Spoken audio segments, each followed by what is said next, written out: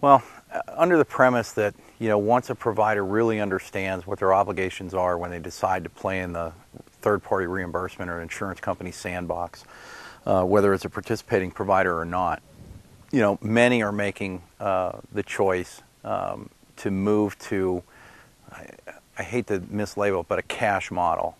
And a cash model is mislabeled only because it doesn't really recognize the reason that the services are paid cash by the patient, and the reason is because they're not covered.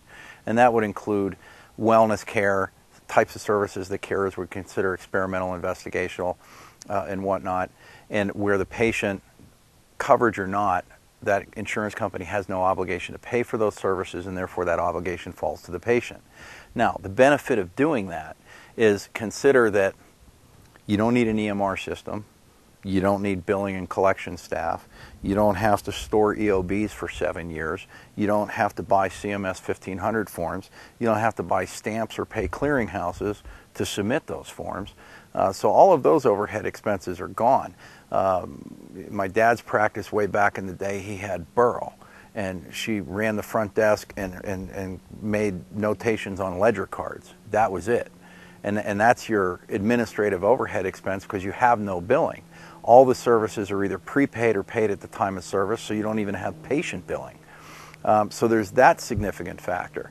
You have absolutely no post-payment risk, so you don't need attorneys to represent you in post-payment cases, compliance consultants, things of that nature, experts, and all the substantial expenses there.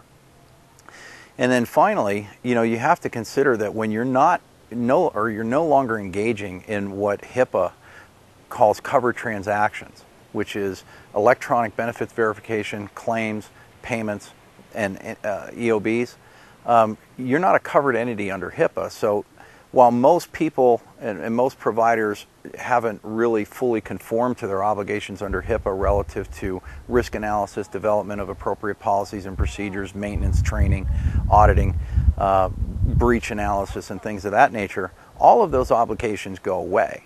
And all of the potential penalties for not doing it as well as you should have, which, those penalties, in most cases are going to run at $50,000 per incident.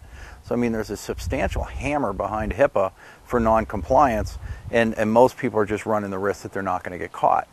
So that goes away. Finally, when you consider Medicare, I mean, you can treat Medicare patients. You just have to recognize that Medicare doesn't believe that anything a chiropractor does is ever medically necessary due to documentation deficiencies or the fact that Medicare patients are pretty much one and done. PRN, Aunt Gladys can only bring me on the second Tuesday of the month, whatever the reason is.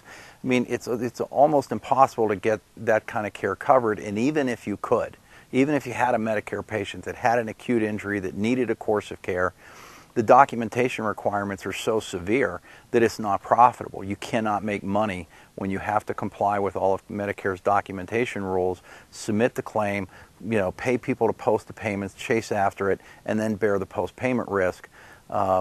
If you're successful at that, you're going to get audited, and it's going to be a costly process regardless. So that cash practice includes the transition of Medicare patients into a wellness or palliative care model, and then you avoid all that risk as well.